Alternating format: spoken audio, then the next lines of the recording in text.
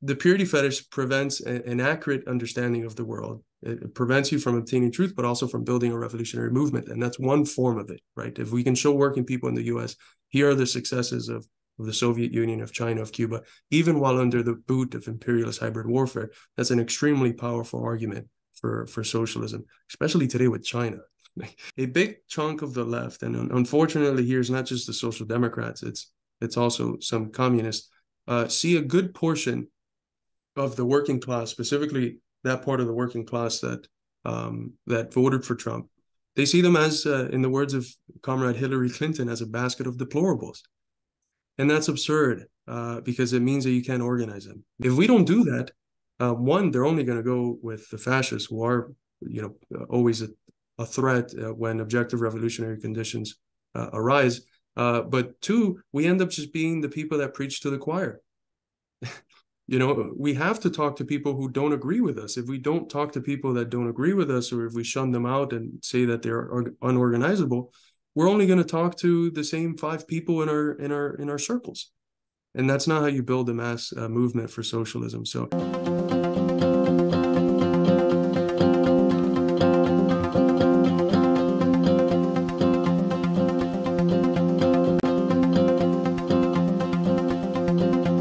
hello and welcome to another episode of India and Global Left. Today we have with us Carlos L. Garrido. Carlos is a Cuban-American PhD student and instructor in philosophy at Southern Illinois University.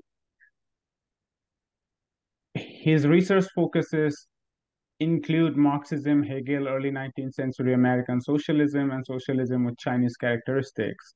He is an editor in Midwestern Marx Institute for Marxist Theory and Political Analysis and in the Journal of American Socialist Studies. His popular writings have appeared in dozens of socialist magazines in various languages. As a political analyst with a focus on Latin America, especially Cuba, he has appeared in dozens of radio and video interviews around the world. He is the author of The Purity Fetish and the Crisis of Western Marxism, our subject of discussion today, and also edited and introduced Marxism and the Dialectical Materialist Worldview, an anthology of classical Marxist texts on dialectical materialism. Carlos, welcome to Indian Global Left. Thank you very much for having me. It's a pleasure. All right. So before we get into your book, if you can just give us a short background of yourself and in particularly what made you interested in Marxism. Yeah, those I guess those two things overlap, because the way that I saw the book, and specifically the concept of the purity fetish, was as a way of really concretizing my understanding of sort of the trajectory of my political involvement in various parts of the left. But I gotta say, I think I started getting involved in politics, or I started getting the wheels moving with a very personal event, as I think it's the case for most people. You have an event that sort of shatters the everydayness of your life, and it forces you to reflect on some things. And that event for me was when my mother had my younger sister, and she developed internal problems, fibromes, I believe is the medical term. And she was told that if she didn't operate those, she could die. And the question rose, do we operate this and guarantee that nothing bad happens, or do we risk it? But in risking it, but in operating, that would mean putting the family in a great level of debt, because we don't have insurance, and as we know, we live in a country where 60,000 people die a year because they lack medical insurance. Or I live in a country that. So she was faced with this question, and this was very worrisome for me as a young kid. I was maybe 10 or 11, and my whole life I had heard the people around me, as someone who was Cuban but was born in Cuba, grew up in Miami. I heard the Cuban community in South Florida, which is sometimes referred to under the category of gusano, which is actually a category that comes from Jose Marti in his Nuestra America, Our America. He describes the vendepatrias, the people that sell their homeland to the empire, as gusanos de corbata. So worms with bow tie. But anyways, this community that my whole life, all I ever heard of them when it came to the subject of Cuba was that Cuba was a dictatorship and authoritarianism and political prisoners and a bunch of other things and poverty and how communism didn't work. And so I heard all of this, but then when my mom had this problem, all of her friends and all of the family members, they told her just go to Cuba to get the operation. So I couldn't make sense to that, right? I was already 10, 11 years old. And, what was going through my head was, well, I thought this was the richest nation on the planet with a plethora of resources.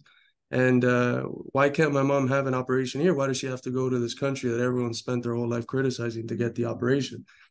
So as I'm my last year of high school, Bernie Sanders starts his campaign and he begins to bring up questions that This had is not, 2016 campaign? yeah, Okay, 2015, yeah, it starts in 2015. Yeah, 2015, right? So yeah. he begins to bring up these questions that were just not really asked in mainstream American politics. The question of, the irrationality of having private incentive in healthcare and education and in various fields. And it clicked, right? That problem that I encountered when I was a young man, not a young man, is still a boy, 10, 11 years old. I was able to start to understand it with the Bernie campaign. So I get involved in organizing with the Bernie campaign in 2016. That is around the time that I'm entering college. In college, I studied philosophy, and I had the pleasure of working with a department where the person that was my counselor in philosophy was like the head of the local DSA. And all the other people I worked with in the political science department and sociology, they were all like very active in the local DSA. So those are the spaces that I started engaging in political practice. And as a philosophy undergrad, you start to read your Marx, you start to read your history of philosophy, your Engels, your Lenin. And I went from the sort of Bernie social democrat to a Marxist. And as I continued working in these social democratic or democratic socialist spaces, I began to have similar problems arise and similar questions arise as to some of the ways that certain things were thought about or certain things were approached. And I felt that there was ways in which the practices that were being engaged in were alienating to the working class. And some of the things that I was engaging with in my reading of what Marxism should be emphasizing, I didn't see it emphasized in these sorts of circles.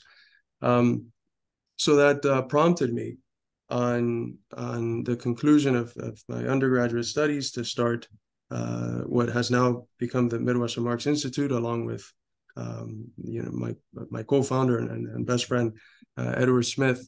And that project that first started as a blog of sorts, it ended up for some reason it's just taking off. He started making short TikTok videos, which I thought was lunacy at the time, but he was making 1 to 2 minute TikTok videos on politics and Marxist theory. And we ended up growing the channel to close to 500,000 followers within a year. That fed into the website, and we developed a big team of people and counselors and professors and activists, longtime activists, who joined the institute and have given it shape. And it's really developed into a broad approach for political education in the U.S., but in a way that engages, of course, at the international level with other organizations and with other researchers from, we have researchers from India, from South America, from various parts of the world. And it's developed into this project that now has not just a website, but a journal, publishing press, the YouTube stuff that we do, social media, and censorship campaigns that have came after us. That I mentioned, that original TikTok account that was banned as soon as the control over TikTok was passed over to the American company. And it was around the time of the beginning of the special military operations in Ukraine. We had the account banned. we made 6 new ones in the course since then, and the 6 new ones have been banned as well. So, um, but that's the sort of context of my political work. I do a lot of work on the ground as well, but a good chunk of it is related to political education, theoretical education within the Midwestern Marx Institute. Yeah, this is a very good background because your book, at least as I read it, I saw it having three essential parts, like three components. The first is the philosophical foundation that you begin your book with, and then the question of imperialism, which sort of brings politics with the philosophy and theory, bringing to the fore what our answer should be, or positions, location should be in the Cold War that is going on, in the hot war that is going on, what should be our focus regarding the global south. And so it very directly brings politics to that, and should I say politics of imperialism. And the third part, I should say, is where it goes back to the imperial core, and then it tries to answer that why has some sort of revolutionary or very rapid progressive developments haven't taken place in the US imperial core, and you sort of provide an explanation and an answer towards moving away from fatalism. So let's start with the part two, and I like this is this is sort of disturbing the order of your book, just for the sake of accessibility, perhaps. So I'd like to start with the question of imperialism, discuss US, and then wrap it up with the philosophical understanding of what you tried to do. So tell us why you think that an anti-imperialistic um, politics should be at the core of a Marxist socialist understanding or approach to our politics. Why is it so important today? Oh, how long do you have? There's so many reasons. But I think this is so primary, and this was again, I mentioned, I think I did earlier, there was three central reasons why we ended up starting Midwestern Marx, and one of them was the question of anti-imperialism, and the question of how it is that the Western left, or more specifically the American left, views socialist states, or even anti-imperialist states that exist outside of the sphere of influence of empire. And an event that very much uh, uh, put in right in my face the anti-imperialist character of the American left was the 2019 Socialism Conference, which I believe I cite in the book in the last chapter, where countries like Cuba, Venezuela, and China were being described as authoritarian and dictatorships, and in the negative sense, right? Not in the more scientific sense of like a dictatorship of the proletariat, but in the more quotidian sense of a condemnation. And I really did not understand that. I didn't understand that. I was puzzled by that when I saw it occur. And the week after that, Ben Noren and Max Blumenthal had published an article showing how some of those speakers were actually funded by USAID, and which is, of course, has been one of the arms of U.S. imperialism under the mask of being a so-called non-governmental organization. So this This is a is, problem sorry, for our viewers, this is the 2019 conference in by Chicago. BSA, Jacobin, and Haymarket books you're Yeah, talking. precisely. Right, right. Um, so I mean, an organization like DSA, there's been some changes within, like the international committee has been a lot better in the last year at supporting socialist states, it's at sending out brigades.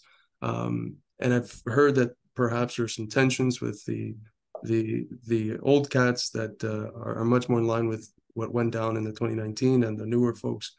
But either way, this if there's a common thread in American socialism and in Western Marxism in general, it's the condemnation of socialist states.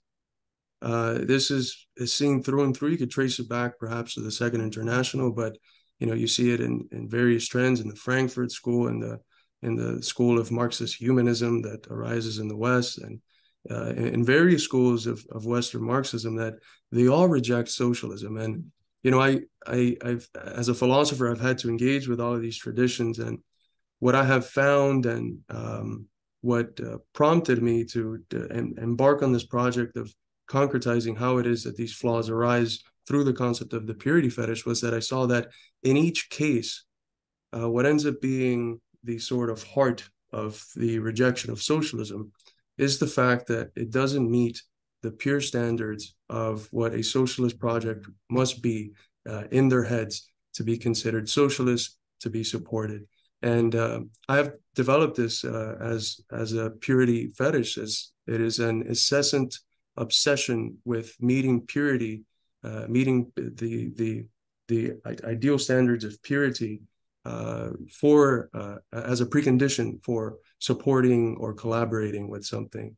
And this is very clear in the stances that these people have taken with actually existing socialism. And in the US, this brings up a wide variety of paradoxes, one of which is the fact that a lot of these people who condemn socialist states, ignoring the tremendous pressures that these countries that have tried to build or that have built socialism in the global South and East, the tremendous pressure of doing that as imperialized countries that have been under the boot of colonialism and imperialism for 400 years and have been looted and kept intentionally poor to enrich imperialism, the pressures of those historically inherited problems, and then the pressures of imperialist hybrid warfare contemporarily. So it's a world that's still dominated by global capitalism and imperialism, and that makes the sort of socialism that's constructed necessarily siege socialism, as Michael Parenti would call it. It's a socialism that's constantly having to fight off imperialism and collaborating forces within the country that achieved the revolution. So to expect that, to expect these countries to meet the pure standards of abolishing the state, abolishing classes from each according to their ability, to each according to, it's just absurd. It's unrealistic. But that has been the method of analysis that the Western Marxists have taken to, whether it's the USSR, China, Vietnam, Cuba, the DPRK, you name it, Venezuela, Nicaragua. If it doesn't meet these pure standards, I'm going to reject it. And it's when that is the operation through which judgment is passed, you're dealing with something else that's not Marxism. You're fundamentally at the level of worldview, how the world is approached. You're not participating in analyzing the world and judging affairs from a Marxist worldview. You're judging affairs from the worldview that I've labeled the purity fetish, which is grounded very much in not just bourgeois philosophy, but in this long tradition of thought that stems out of the West. I see it. I argue that it is rooted in ancient Greek philosophy, specifically in the debates that arose over the question of change. How is change going to be understood? What's the relationship of the change that we see to ultimate truths? And you have two schools 500 years before Christ. You have the Eleatic school with figures like Parmenides and Zeno, who argue that change is really an illusion. What you have is an indivisible oneness, and truth is tied to that which is unchanging and one. But the way that they think about the one, or the totality, is as undivided. It doesn't allow for internal plurality, internal divisibility, internal contradiction, right? Contradiction and movement, all of that is archetypical of the way of opinion, the way of falsity for them. And as opposed to that, you have the school of Heraclitus, which sees that everything is in constant change, that change is propelled by internal contradictions.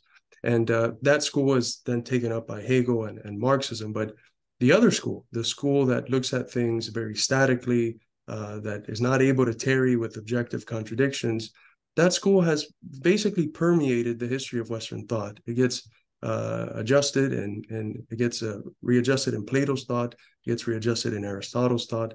And pretty much with Plato and Aristotle, you just have certain repetitions of their thought throughout Western philosophy. Famously, of course, Alfred North Whitehead said that all of Western philosophy is a footnote to Plato, with, I would say, with the exception perhaps of Hegel, who, anyways, that takes us into a whole nother bag of bananas. But the question of anti-imperialism is absolutely central, because imperialism, as the tradition of Marxism that I adhere to, would argue it's the highest stage of capitalism that we have. After capital has fully consolidated and monopolized and become global. And if that is the case, then the struggle that we have to wage necessarily has to be anti-imperialist and internationalist. And we have to realize that the same interests which oppress and exploit American workers are the ones that bomb Iraq, that wage proxy wars against Russia, that demonize China and are setting up a new Cold War with China. It's the same class. It's the same class of monopoly capitalists. So in order to be successful in our struggle here, we have to be allied with the struggles of the peoples of the world. And we have to be, as Che used to say, we have to be cheerful when a struggle in the farthest corner of the planet succeeds. And we have to feel melancholic and down when, in the farthest corner of the planet, a struggle fails. We have to be deeply internationalist. And, from another point of view, the importance of anti-imperialist struggle in the US specifically, it's tied to debunking the great myth that McCarthyism and anti-communism has made people believe in the US, which is that socialism has always failed. It's such an incredibly upside down comment that it has no grounding in reality, because if you actually look at the history of socialist countries, regardless of its flaws, its imperfections, and the difficulties caused by imperialist hybrid warfare, sanctions, and all sorts of attacks, it's been tremendously successful for their massive people. It's lifted hundreds of millions of people out of poverty. It's given them dignified lives, free education, free healthcare, the basic securities that are necessary in order to live free human lives. And it's done that through empowering that the people themselves are the ones that guarantee this for themselves. They're not like handouts or concessions from the capitalist class. So if we are to succeed in my country, at least what we have to do is debunk this myth. And that's intimately related to defending socialism, defending actually existing socialism, showing our people how it is that socialism has succeeded, and debunking this myth that socialism has always failed. So, anti-imperialism is fundamental, and it's not something separated from the class struggle at home. It's intimately tied to the struggles that we're waging in the US. One of the things you say is that this Western Marxists, in denouncing the existing socialist systems or previously existing socialist systems, eventually make a case that socialism is worse than capitalism. Mm-hmm. And regardless of their critique of capitalism, eventually that becomes the lesser of the two evils, and people are eventually persuaded that regardless of how bad our situation is, how unaffordable housing or healthcare or student education be, maybe this is the best we can have, and we can be, at least we can, like, at best we can do some incremental change. So there is a sense of fatalism that emerges out of that. Yes. Oh, absolutely. They become, Churchill, Thatcher socialists, or Churchill, Thatcher Marxists. Of course, Churchill says that capitalism is the worst system, except for all the other ones. And then Thatcher says there is no alternative, right? Those are the big slogans. And this is what the vast majority of Western Marxists, at least in practice, end up acting as if it's true, because they end up condemning socialism to the point of considering it a far worse alternative to the current capitalist order. And that ends up making these figures agents of what I call in the book a controlled counter hegemony, or what our colleague Gabriel Rockwell has called radical recuperators. There's a bunch of different terms that have been used in I think the good part of the Marxist tradition to think about these figures.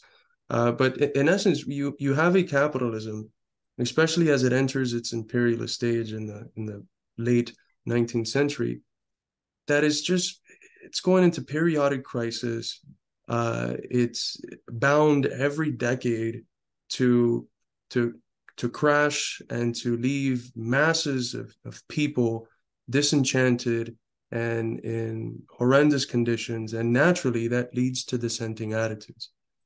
That means that the defense of capitalism ideologically needs to take a completely different form. Like direct apologetics of capitalism is no longer going to work. Correct. The projects like PragerU, which are laughably dumb, but the vast majority of people who are watching that from a working class background don't buy that. Like you watch their Facebook stuff, and the vast majority of the reactions are like laughing reactions or people commenting, making fun of them. And that's because direct apologetics is not going to work. You need what Lukács called indirect apologetics. You need to present the defense of capitalism as a critique of capitalism. And this is what these figures do, these radical recuperators, these agents of a controlled counter-hegemony. They are the left-wing delegitimizers of socialist and anti-imperialist states that play the role of a sort of tambourine that adds to the melody of the mainstream media's war drums every time that there's a new imperialist war waged on whatever country there is. And what these people do is that when these periods of movement begin, they recuperate. That's why they're radical recuperators. They recuperate that energy that could be siphoned into truly revolutionary areas that substantially oppose capitalist imperialism. They recuperate that into a fold that is pro-imperialism, that doesn't substantially challenge the existing order, all while seeming to be the most radical, right?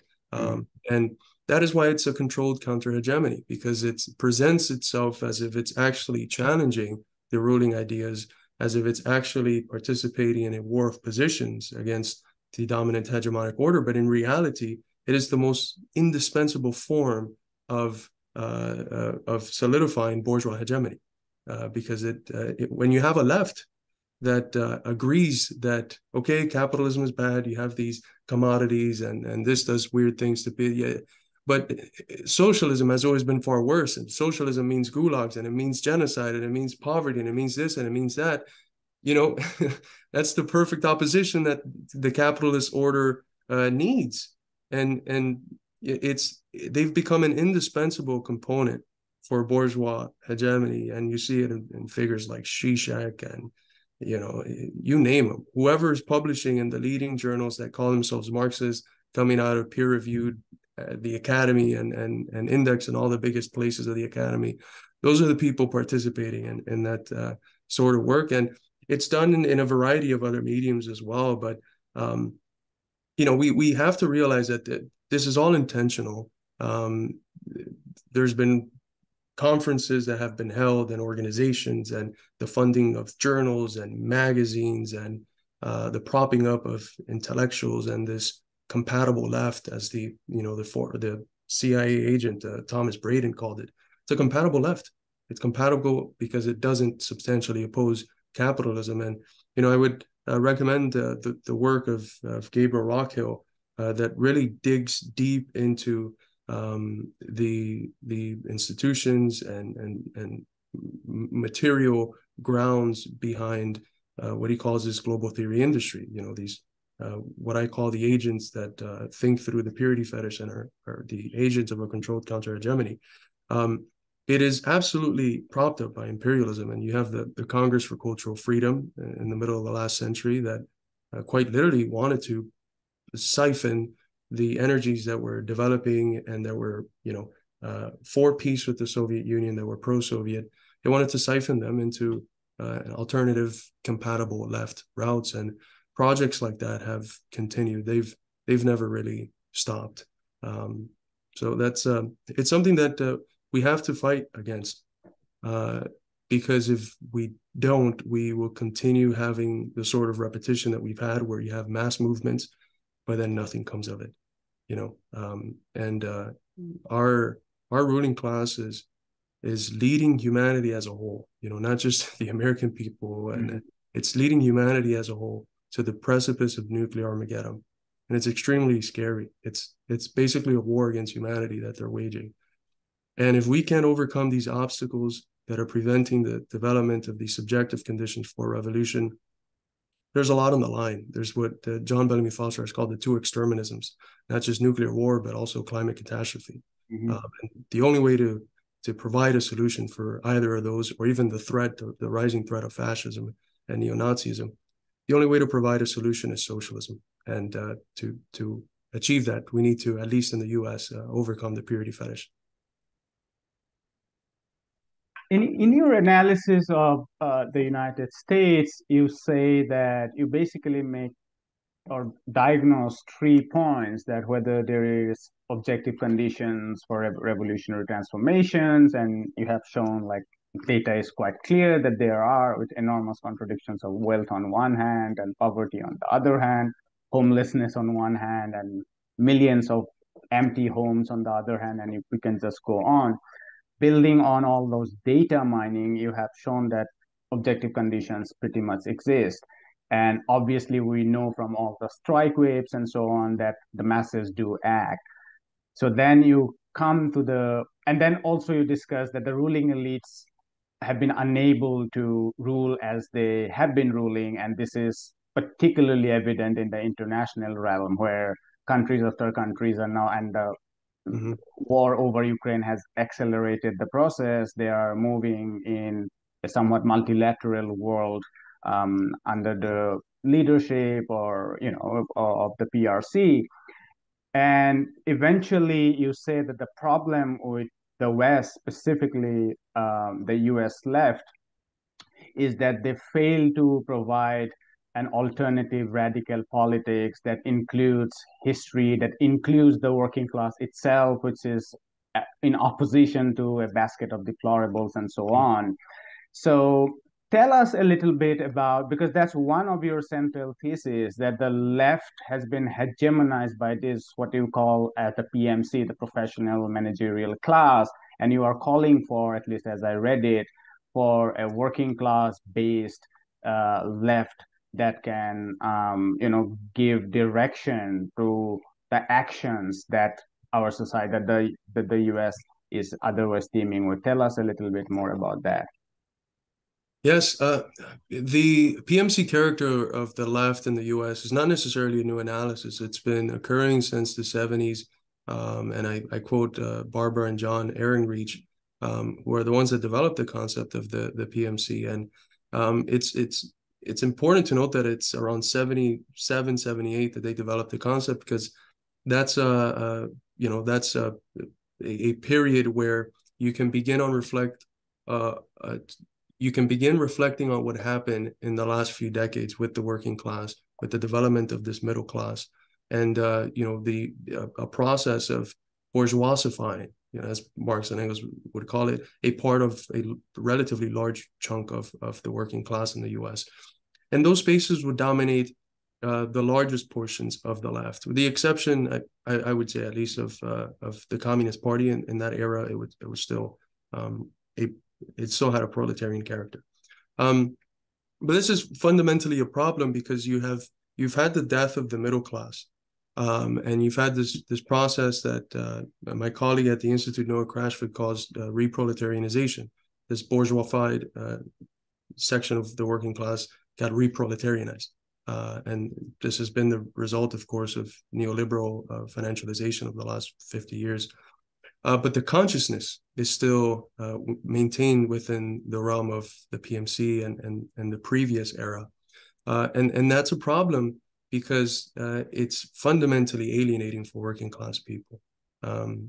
I cite often when I speak about this, the example of Noah, who's a working class carpenter, a member of the Communist Party, and he's been able to convince all of his workers, all of his co-workers, about communism and about the need for a communist revolutionary vanguard party. But then he's asked, why don't you bring them to the club meetings? And his honest response is that it's the atmosphere is very much PMC, right? It feels like an HR meeting or a diversity, equity, and inclusion meeting. And it's got the feeling of, the way that managers engage with workers. And it's a form of relating oneself that is very absent in the way that working class people in the U.S. interact with one another, and that it presents a fundamental problem for building a working class movement.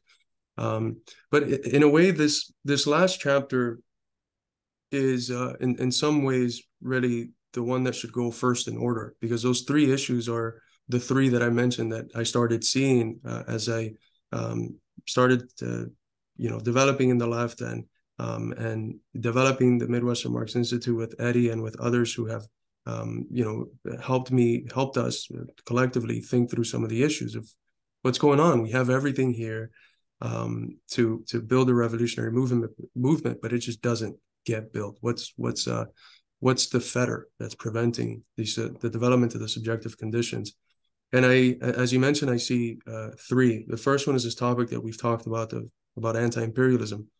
If a working class has been told its whole life that communism means poverty, gulags, genocide, etc., and that communism has always failed, and then the left approaches it and says, yeah, that's all true, but we, the virtuous West, we're different. We're gonna get it right. How incredibly stupid do working class people have to be to say, okay, I trust you. You're gonna get it right. It's always failed, but you're gonna get it right. So it's the purity fetish prevents an accurate understanding of the world. It prevents you from obtaining truth, but also from building a revolutionary movement. And that's one form of it, right? If we can show working people in the US, here are the successes of the Soviet Union, of China, of Cuba, even while under the boot of imperialist hybrid warfare, that's an extremely powerful argument for socialism, especially today with China. just go to China and you can see what a country that is led by a communist party can do with its resources, how it can raise the living standards of 800 million people at the very least, lift them out of extreme poverty while our country is down. Since late 1970s. Because Right. a lot were pulled out even prior to that during the Mao era. Exactly. Yeah. What's often forgotten, people love to juxtapose, the reform and opening up to the previous period. But in that era of the founding of the PRC to reform and opening up, the rise in living standards that occurred was more than had ever been seen in human history. So it was incredibly successful. And in many ways, although there were definitely flaws, in many ways, what's done after 78 is building upon what was done before. In the sort of Kantian formulation, pre-78 was the conditions for the possibility of post-78. But if you can show working class people in the US this success, as they look around and they see their country crumbling, that's an incredibly powerful argument for socialism. So that was one. The second one was that a big chunk of the left, and unfortunately here it's not just the Social Democrats, it's also some communists, see a good portion of the working class, specifically that part of the working class that voted for Trump. They see them as, in the words of Comrade Hillary Clinton, as a basket of deplorables. And that's absurd because it means that you can't organize them. They're the agents of the fascist threat, and they become untouchables, right? They're too impure to be organized. Mm-hmm. And what does that leave communists doing besides being, just the people that preach to the choir? Because if they don't have the right social consciousness, and we don't go to them, the more supposedly backward sections of the working class, and lift their social consciousness and take, as Gramsci would say, the kernels in their common sense that are progressive and re-articulate those to socialism. If we don't do that, one, they're only going to go with the fascists, who are, always a threat when objective revolutionary conditions arise. But two, we end up just being the people that preach to the choir. We have to talk to people who don't agree with us. If we don't talk to people that don't agree with us, or if we shun them out and say that they're unorganizable, we're only going to talk to the same 5 people in our circles. And that's not how you build a mass movement for socialism. So you have to be able to engage with all parts of the working class. And that's something that, various organizations in the US left completely dropped the ball on. And it's rooted in the purity fetish. They're too impure. They don't check off all of the list of my enlightened social consciousness. Therefore, we're going to reject organizing them. That was the second one. And the third one is a phenomenon that Georgy Dimitrov had already labeled in 1935 as national nihilism, the rejection of the national past of a country because it's too impure. And for this part of the left, and here you have anything from anarchists to the ultra left to various communist spaces. America is reduced to settler colonialism, to genocide, to slavery, exploitation, imperialism, and all the bad stuff that capital and the state have done, and that at times a portion of the white working class has, participated in through, what I think is false consciousness. But they reduce America, a social totality that should be seen in movement, that should be seen as containing objective contradictions and various leaps in terms of semi-qualitative leaps in terms of eras that it has gone through and developed and internal revolutions it's had. Instead of seeing America like that, which would be a dialectical way of seeing it, they see it as a static entity. They take the bad parts, they treat the bad parts anecdotally as the whole thing, and they end up in this very weird and one-sided understanding of the national past of our country, which ends up then seeing the few progressive movements that they accept as being anti-America or as being outside of America, instead of being, imminent developments of the fact that where there's oppression and exploitation, you'll have struggle. And you have to see it as a social totality. In the underbelly of that ugly history, you have a very rich progressive histories of struggles in the underbelly of the most criminal presidents and generals. You have the history of Frederick Douglass and W.B. Du Bois and Henry Winston and Martin Luther King, and they are as much Americans as the slave owners. You can even say that they're more Americans because they saw the practices that they were engaging in as being genuinely in line with the ideals of the Declaration of Independence. And the late historian Stoughton Lynn, that just recently passed a few months ago, he has this wonderful quote where he explains how it was that the history of the left has been one where they see the ideals of the right to life, liberty, pursuit of happiness, a government of, by, and for the people, and national self-determination as ideals that are only concretizable, that can only be concretized, that are only realizable under socialism. That the logical and practical conclusion of the Declaration of Independence is socialism. And that has incredible potency when it comes to organizing the American people. Socialism, it's not this abstract thing. It has to develop in various contexts. It's a concrete universal. And that means that it always has to take up the characteristics of the places in which it is being developed in. In China, socialism with Chinese characteristics. In Cuba, it means taking up Jose Marti and the anti-colonial tradition. In Venezuela's Bolivarian socialism, you can go down, Pan-African socialism. It has to take up the tradition of its people. And a good chunk of the West, of the American Marxists today, they don't do that. They can't do that because they reject wholly their national past, and they make this very weird, like left-wing McCarthyite move of saying that socialism means abolish America. You spent the whole 20th century, the communist movement spent the whole 20th century fighting against this narrative that in this century is being accepted by a good number of the communists. That only alienates you from your people. When you're talking to American workers and you say, what we're fighting for is abolishing everything you've grown up around and all the traditions that you cherish, the good ones and the bad ones, they're not going to go with you. They're going to laugh you off. They're going to close the door in your face. It's much different to have that approach that's grounded in national nihilism and that really depicts a liberal form of American exceptionalism, because if everyone else has had to do it, but no, we're the ones that can fully condemn our past, that means that we are the exception. We're the American exception to the history of socialist struggles. So it's incredibly important to be grounded in our people's traditions, to understand the American people, the American working class, and to get from that understanding of their common sense and sensibilities, aesthetic sensibilities and emotions, to be able to get the kernels that we can then take and disarticulate from the incoherent worldview that they're in and re-articulate to socialism. That's the basic Gramscian project of the war of hegemony, of developing working class hegemony. So the war of position, I mean.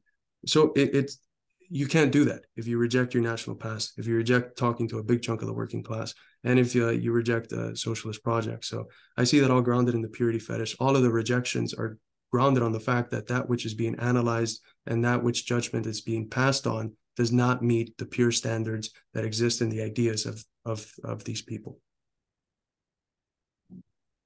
The purity fetish is something that privilege does to you. I mean, you become distant from the real world. You remain inside a bubble for which, by the way, you allow all sort of diversities and contradictions and so on. This is one of the salient features of imperialism. Like every time you discuss an imperial core, or the response, oh, it's a complicated history.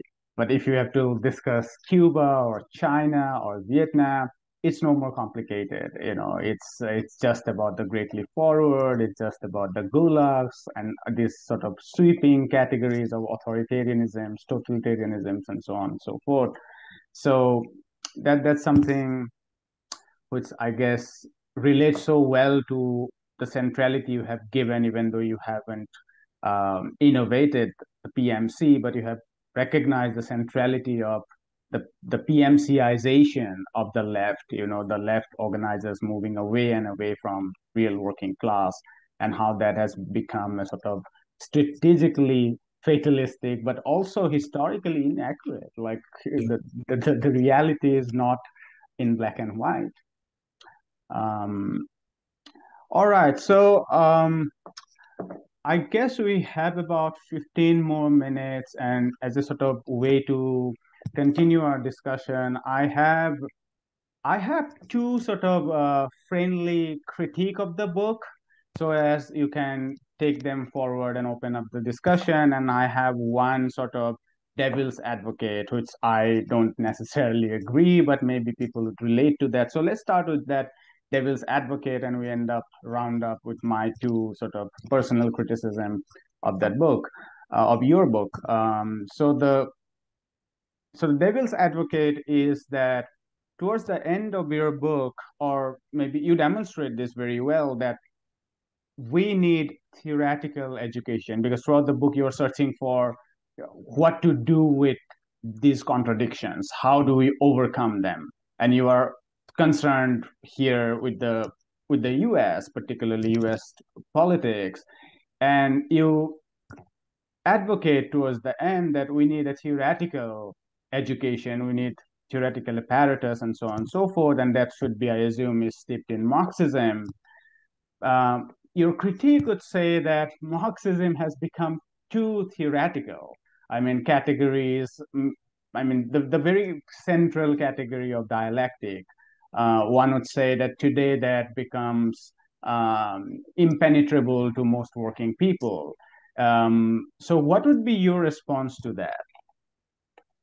Right. So I don't know if I would say too theoretical in the sense of the like a good way of doing theory. It's become just another intellectual commodity. And you see this in the culture of publish, publish, publish. What do you do when you publish? You have to develop new concepts. You have to, cite 1 million people, and that sort of culture that is fundamental to bourgeois knowledge production and to what Rocco calls the political economy of knowledge, has allowed a space for Marxism. And a lot of what has came out of Marxist scholarship in the West has been embedded in that.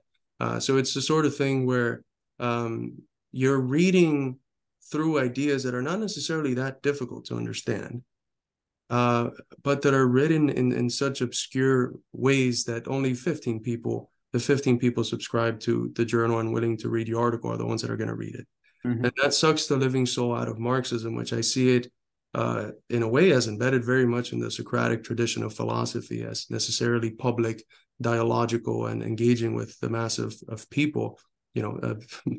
Philosophers have only interpreted the world. The point is to change it. If Marx was alive now, he'd say that they've only interpreted in journals that 15 people are reading, 15 professionals specializing in the same niche field. So I do think that there's a way of there's the need for theoretical clarity. because we've had great movements arise in the last 20 years. The movement against the war in Iraq, Occupy Wall Street, the Bernie Sanders movement, and the correlate movements of that. The George Floyd protests, which got anywhere from 25 to 35 million people in the streets, the highest, number of people that have engaged in mass protests in U.S. history. You've had these movements, but nothing has really came out of it. Out of each one, literally nothing came out of it. So you have to ask, well, what gives? Why is this the case? And I think that they have all lacked ideological clarity and an organization that can shift that energy into a revolutionary direction. And to do that, you need theory. You need to have a systematic understanding of the issues that people face on an everyday level, and a way of thinking about how to move forward.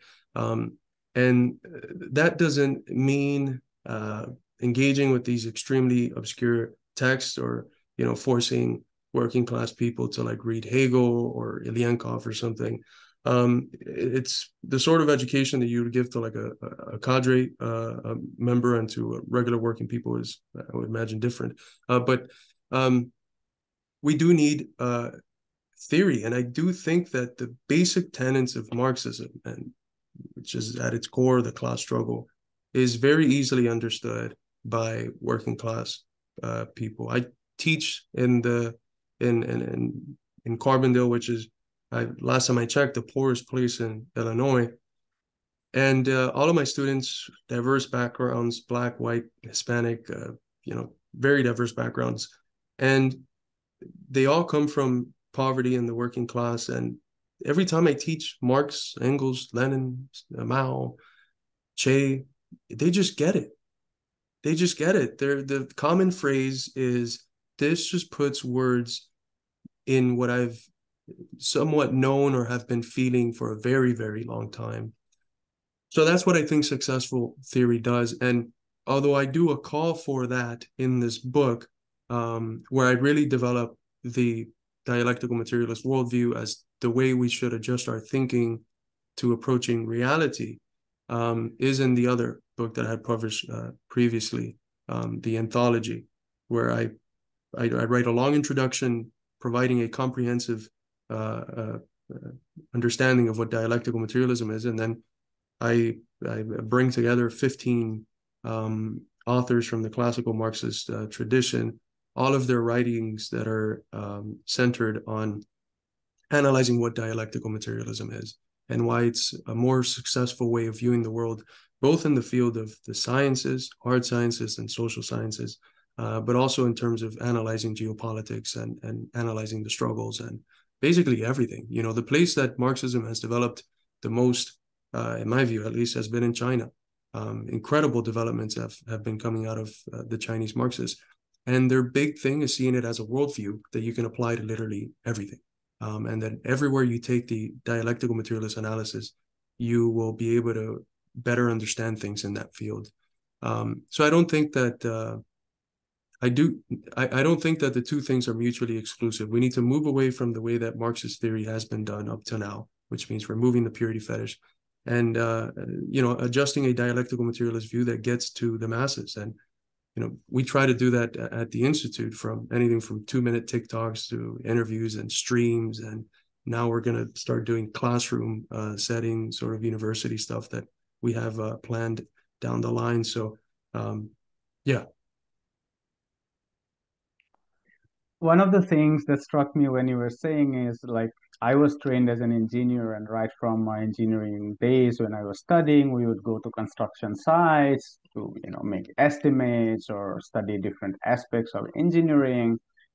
And in one of those conversations, in fact, that turned out to be many later on, I would often talk to the workers there, and they would say, this is in Calcutta, in India, and they would tell me that, look, we are building this building, but who do you call is the builder of this building?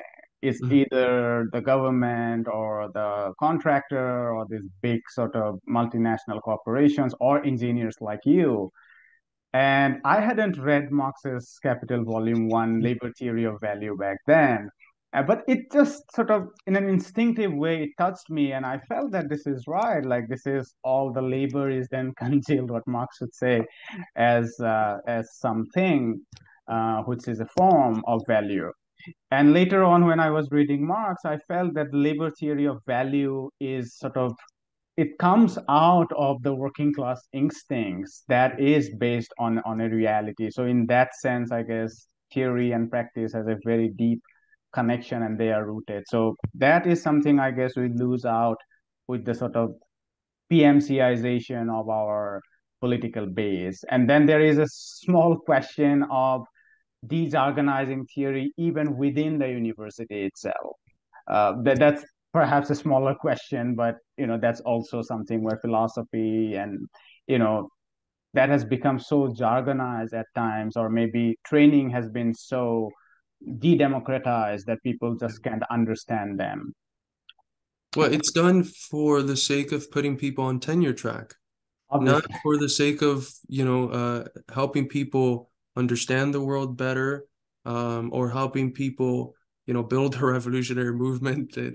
It's done to get people on tenure track, to let them know what journals have the best impact factors, how can you adjust your writing to fit in there. And, I've mentioned a few times already, Gabriel Rockhill, he was in that intellectual milieu in France. He studied with Derrida and all the leading French thinkers, and he was publishing in the best journals and books and all that stuff. And the war in Iraq came, and he's like, well, I've read so much of the shit, but I don't understand with this worldview what the fuck is going on.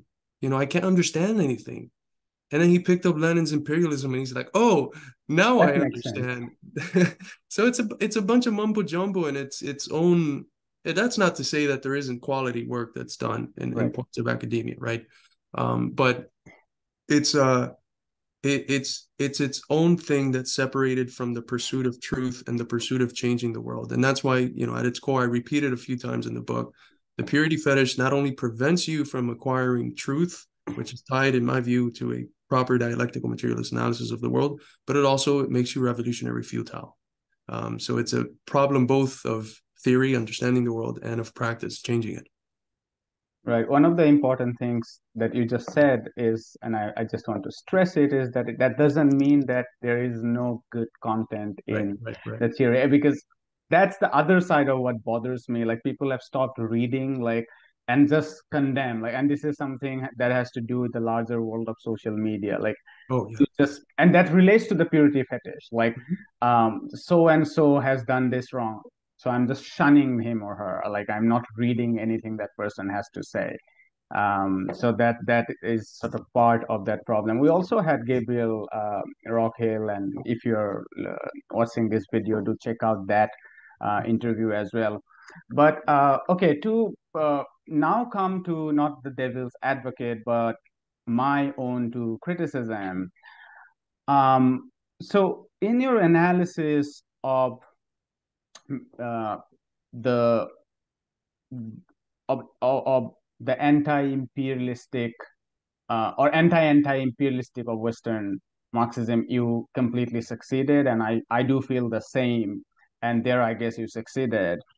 What I would have liked to see more in the book is a dialectical or a more sensible, let's say, not use a jargonized phrase, is a more sensible way to approach. And maybe that's not your goal, but I'm just saying that why this book sounds like the audience is Western in your own mind. You're addressing to a Western society and not necessarily someone from China, because the question comes to mind is that how do we approach our world in a more critical manner? So, someone in Cuba reading this book would relate to everything you said about imperialism, about sanctions, and about running terror campaigns and so on and so forth. But in your book, there isn't much about how they can critically look at their own society. So while you do a tremendous task, for instance, in China to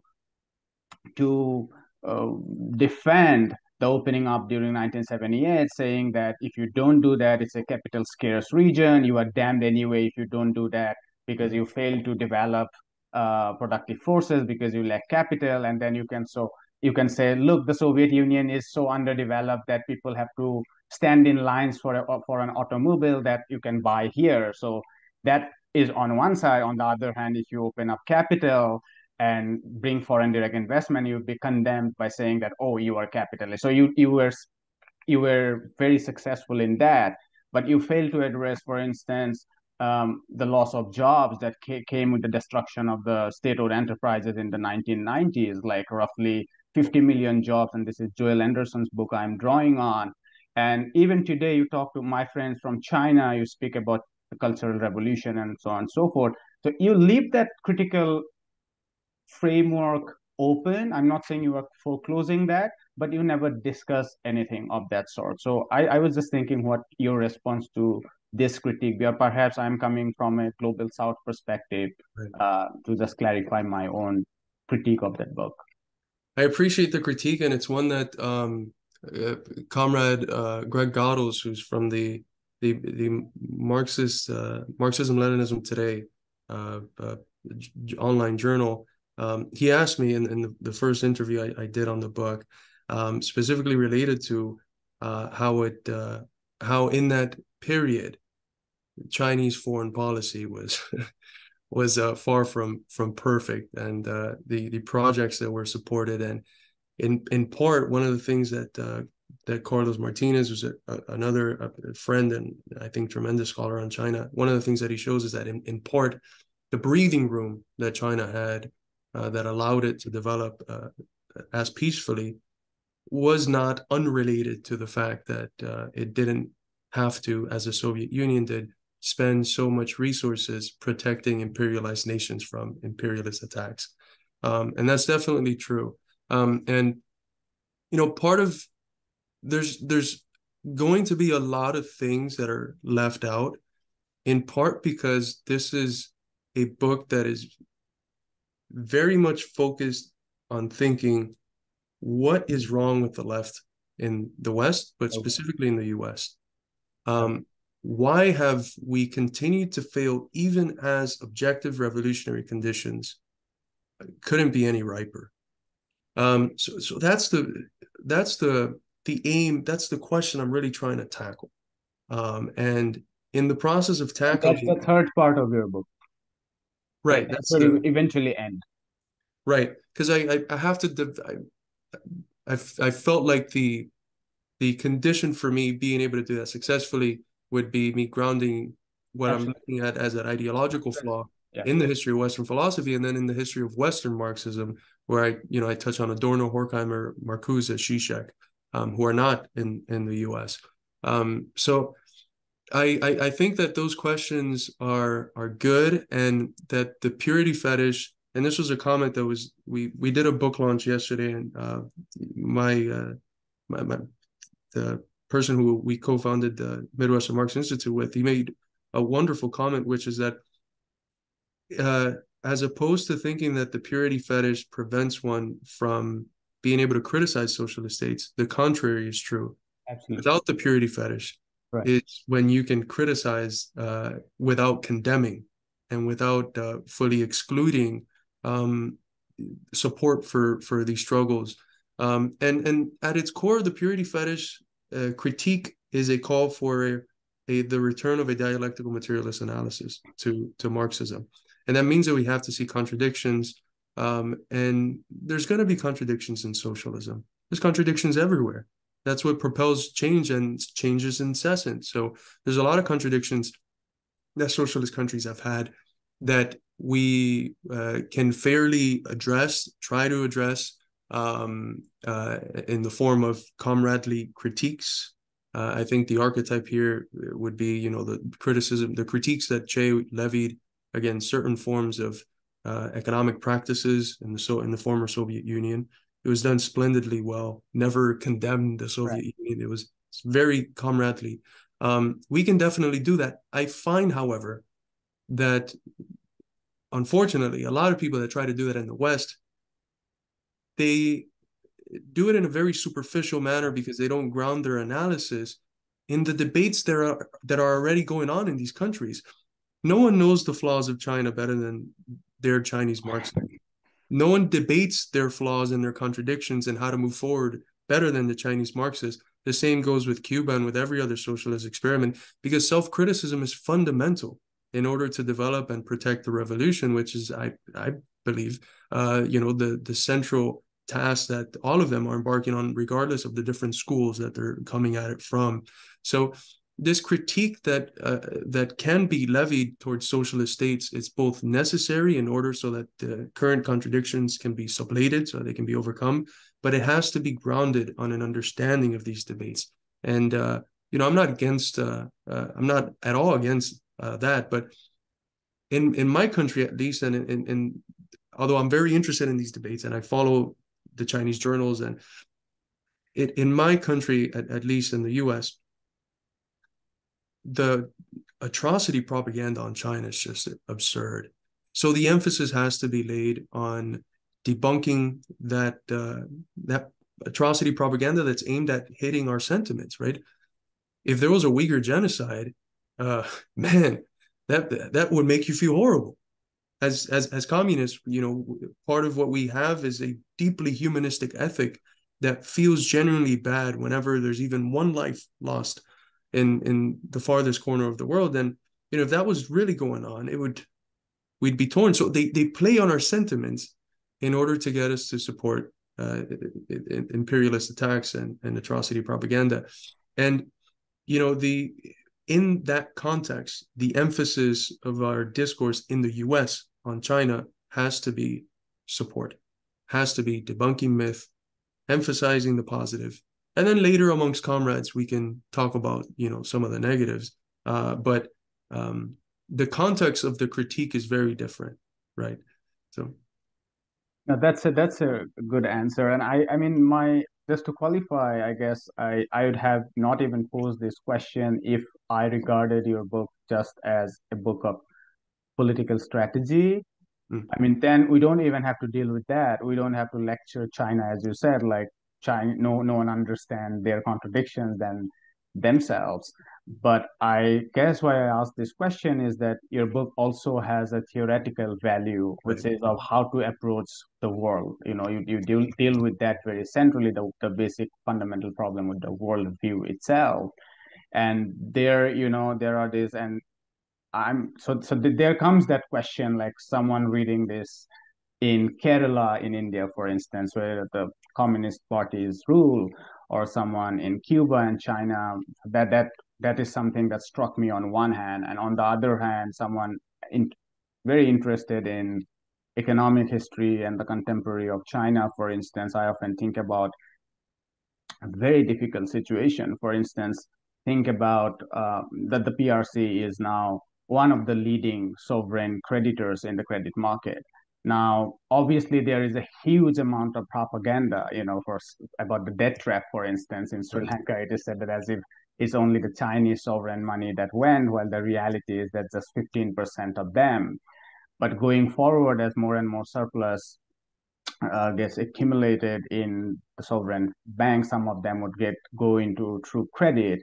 And now imagine a country want to default or seek for a moratorium. Now, because the Chinese state would be acting in a credit market, the private players, be that Chinese business itself or the institutional investors from the West, would impose sharp limitations on Chinese state itself to allow the default or the moratorium itself. So these are like real problems that the state faces, and so that was the sort of ground I was coming from. But I right. guess you did. And Yeah, is China perfect? Right? No. And by we shouldn't use its imperfections to condemn it as the Western Marxists do. right. We also shouldn't, in order to support it, assume that it's perfect. Which means that part of removing the purity fetish is not just being able to support, but being able to participate in this comradely form of critique, which I think has to be informed with their thinking process, and with a dialectical view of the fact that China is a process. It's in constant development.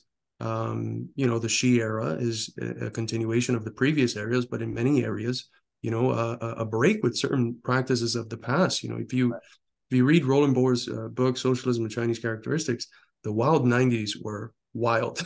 And then the early 2000s, you could go up to any random CPC member and they wouldn't know a lick of Marxism, right? Those are things that have changed under the Xi era, and they couldn't have changed without that internal critique, right? That self-criticism that's absolutely fundamental. So, yeah, I would agree with I don't know if that would count as a criticism if I agree with you, but Yeah, that's why I said like a friendly critique. And this, if your time permits, like I would just like you to ask the last question, which is yeah, the yeah, of even course. milder critique. And this is something maybe like if I was a reader or reviewer of your book before publishing, like I would have suggested that it's not a sort of major framework critique, but I felt like towards the end that you're dealing with the, like who these Western Marxists are when you are talking about them, right?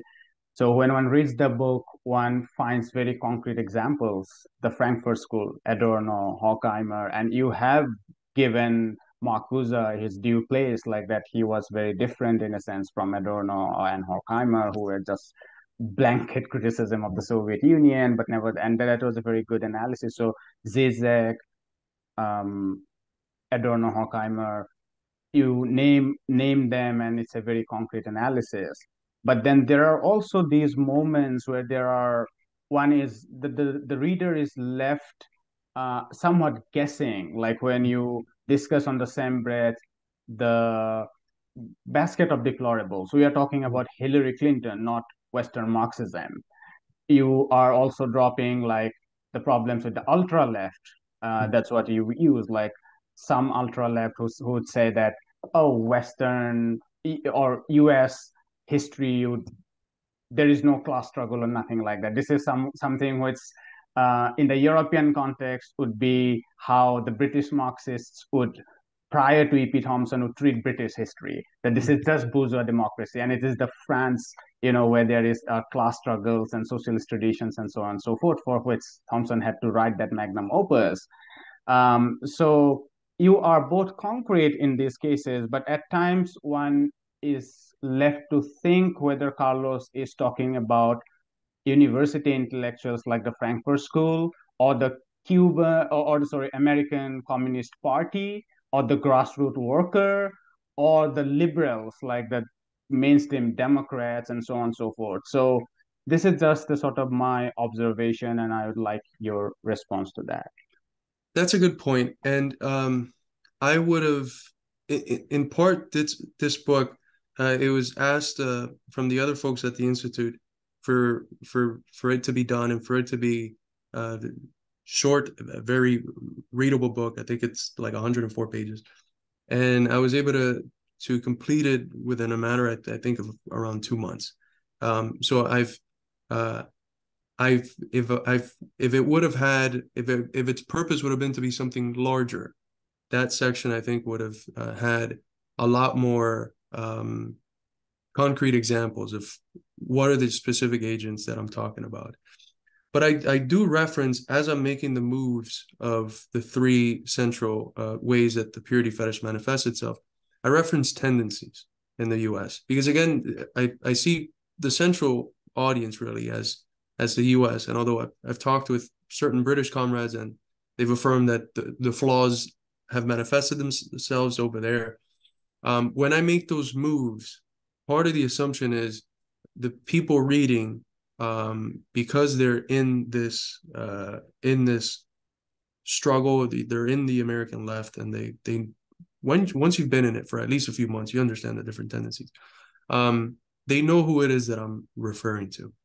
So specifically, like, just to drop some names, I bring up the assessment of a part of the working class as settlers. This is concretely, it comes from this book from Jay Sakai, who God knows who that guy is. There's certain accounts that just say he's a CIA, asset. There's no actual person, or there's other accounts that say he's an anarchist. He's a real person, but it's a pseudonym. I mean, I don't know who the hell he is. But his book, The Settlers: The Myth of the White Proletariat, blew up in the U.S. And it just happened to blow up right when the these conditions have been intensified, right? You have people from the Communist Party reading it and sharing it and telling you that if you want to understand the US, you need to read this book. You have that occurring in other parties, and some members that were PSL, some DSA members, and practically most of the other like Maoist organizations, because the analysis is very much in line with a certain form of third world Maoism. So for that analysis, that one, that's directly the person that I had in mind. Connected to that, you have the work of Gerald Horne, who, although I think he's done a lot of good stuff, especially before the overthrow of the Soviet Union. He had a great book on Du Bois, and I'm currently doing a work on Du Bois, and I draw somewhat heavily on that book. His analysis of the U.S. as settler colonialism, I find it to be profoundly undialectical, and it's blown up in the left. It's blown up in the left, and a lot of my very good friends and people that we've collaborated with continue to have this analysis play somewhat of a central role in their understanding of current affairs. And I do mention him, but I do it in a footnote. And he's someone who I've from what I've seen, he's got the right position on China and Russia and a lot of issues. 99% of the issues. So I didn't want to condemn him fully, and I felt like in part when I engage in these critiques, the people that I want as targets are people who I think in part are condemnable. Not that they can't change, and but a lot of the people that I left out, specifically in the analysis of the U.S., I think they can change, and I don't want to be condemning them too directly. When part of what the influence that the book has had has been in some of these figures realizing that some of those mistakes that they were making, and reflecting on them and seeing whether they can change on them or not. So yeah, there's in one way I assume, since the main target of the book is American Marxists, even though it has this general character and this general theoretical analysis, I assume that those movements are understood by the American communist reader. But ideally, I could have been a little bit more concrete in who it was that I was referring to. There's also party politics stuff that that gets in the way, but yeah, I appreciate your criticism. It's well taken. This is just at one moment it struck me when you wrote, for instance, that the leftists or you said Marxists would treat the working class almost as the same way as a Hillary Clinton would treat. And I take your sort of broad point that even within the Marxists, and that has to do with the centrality of PMC, there is this tendency which should be very sharply in contrast to if we look at Italian, reform council formations in 1920s and so on. But within that same context, it's somewhat, it needs hashing, about how a Hillary Clinton looks at the working class and a Western communist, like a communist party member of US, despite the problems that you have just convincingly outlined. I guess there are differences. So that was something that.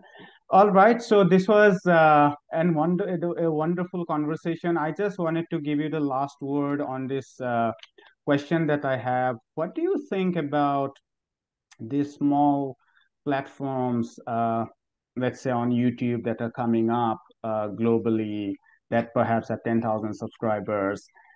People like Radhika Desai, they are doing great work from the International Manifesto Group, Midwestern Marx. We are trying to come up, and there are a bunch of them. Do you see there is a potential to sort of do some sort of collaborative work going forward? And if that aligns with the vision that you have outlaid in your book, and that would be your concluding statement. Oh, absolutely, man. And it's so important today, right? There's this tendency, and I think no offense to the old heads. I love the old heads. I'm one of my best friends. He's 81 years old. I talk to him for hours on end. But there's this tendency in some of the old heads to undermine the role of, either social media or these different online media platforms.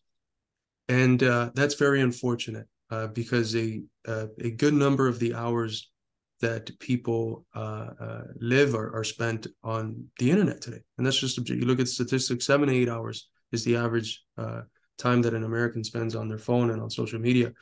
So it has become a site of ideological warfare. It's become an ideological field where, like any other, the war of positions has to be waged. Mm-hmm. And it's waged in the ways that we've tried to do it in the Institute. It's waged in the ways that you're doing it, in the ways that other projects are doing it. You mentioned Radhika Desai, and she's got an awesome show now with Michael Hudson and the Geopolitical Economy Report. So I think collaborations are going to be fundamental. We did the book launch for the Purity Fetish yesterday, and it was a collaborative effort with the International Manifesto Group and the Critical Theory Workshop of Gabriel Rocco and Jennifer Ponce de Leon and our institute. And more things like that would be really good. We, as far as the International Manifesto Group, our institute is an affiliate of them, and last I heard, they would like to serve as the sort of center of an international way of connecting different groups of our character in becoming affiliated with one another and learning from each other's struggles, and in fighting for a common anti-imperialist and socialist cause, which is what we all have in common. Even like the small differences that we have, they're pale when compared to what we have in common. And this is even true of various Marxist tendencies on the left. We have a lot more in common that we have in difference with one another, and we'd be a lot more successful if we can unite. And of course, there's certain things that break principles, and that make it hard to unite. But we're going to have to, I think about in our era, how to make networks, how to make these connections that are going to have a very online character while obviously needing a non-online character. How to make these connections is going to be fundamental in the process of understanding that, at the ground, we have to organize the mass of people. So I think collaboration is so fundamental, and from the start, we've tried to collaborate with as many people as possible, and we have the sort of approach to the world where we always like to emphasize what is really, really good in various projects and leave the bad part to comradely critique, right? So in our institute, we have people from the Communist Party, from the PSL, FRSO, DSA, PCUSA, all the organizations in the country. And it's been, or what we've tried to do is sort of build, I don't know if an archetype is the right word, but a model of political practice that is able to go beyond some of these accidental differences, and that focuses on the substantial unity that these people have across different organizations. So yeah, I think it's fundamental. The difficulty with the online topic, and this was a question that we brought up yesterday, was at any moment we can get censored. If Indian Global Left gets to 500,000 views, you can expect that well before then you'll probably get censored. The same thing with us. That's what happened with us through TikTok. We got to 400,000. We were getting videos consistently every week in the millions of views, and then boom, as soon as the proxy war against Russia started, we questioned the narrative and we got banned. And every time we made a new account, we would build it up to tens of thousands, one of them to a couple 100,000 followers, and then banned again, and banned and banned and banned. And that's countless hours of work, just down the drain. And the community that was able to be created at a relatively large scale just completely destroyed. And, we haven't had our account banned now, I think in a month and a half or 2 months. And every day we post a video, and if it goes a little bit viral, um, you have people in the comments, "Oh my God, where'd you go? Where did you guys go?" Right? I'm glad to have found you guys again. So it's very difficult. It shows that if we're able to do that with the TikTok, that at a large scale, the vast majority of people are ready for this message. Hmm. But the mediums through which you reach this mass of people, because they're controlled by, the bourgeoisie, they can pull the rug under you at any moment, whether it's Twitter, YouTube, anything, right? And even if you create an alternative social media thing that respects free speech for comrades or something, it'll be found in bourgeois search engines, which will suppress it. So that's a that's a definitely a quagmire, and it emphasizes the importance of thinking about the ideological struggle in these fields dialectically and as although necessary, not sufficient. It forces us to remember that the key is to do stuff in the ground, in our workshops, and in our communities. Carlos, thank you very much for this wonderful time we had. And I think this is the sort of beginning of a future collaboration that we look forward to. Absolutely, we would be happy to. Have a nice day. Thank you, comrade. You Take too. care.